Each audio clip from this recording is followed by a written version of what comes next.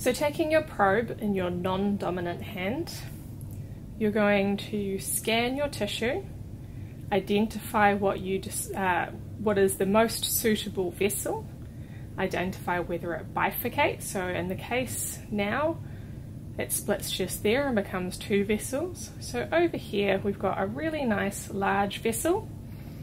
Now one nice way to hold the probe, although your fingers end up in the gel, is resting your whole hand against the patient's arm, and then you can just lightly hold the probe between your hands, and it provides a nice stable surface to just slide up and down the patient's arm.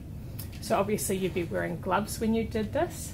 Make sure to center your vessel in the screen both vertically and horizontally.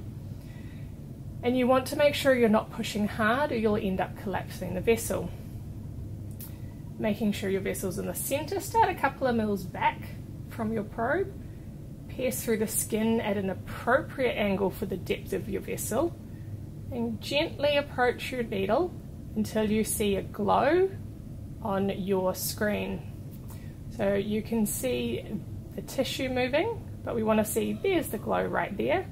Now slide your probe away just fractionally and then advance your needle a little bit further. Now these are micro movements, okay? So just advance, probe, advance needle, advance probe, advance needle, making sure to never lose your needle tip, all right?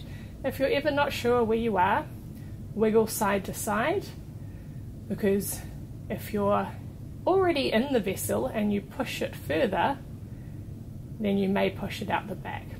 So always make sure you have a nice bright glow. And if you were placing a cannula in a patient, you would advance all the way in. But in this instance, as we're going to do a modified Seldinger technique, all you need to do is make sure you get the needle into the center of the vein, and then you can let go. So using your wire, so on a real human there should be blood flowing back at this point because you've got a nice bright view of your needle in the center of your vessel.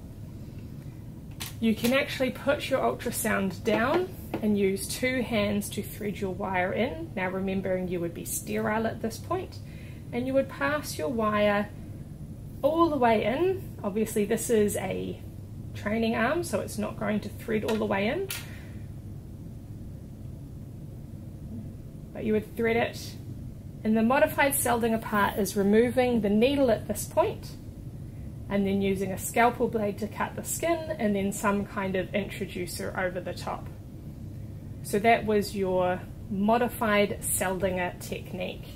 The Seldinger technique is where you pass the cannula off your needle and then you thread your wire through the cannula. So the modified Seldinger technique skips the plastic cannula in the vein step, and you place the wire straight through your needle.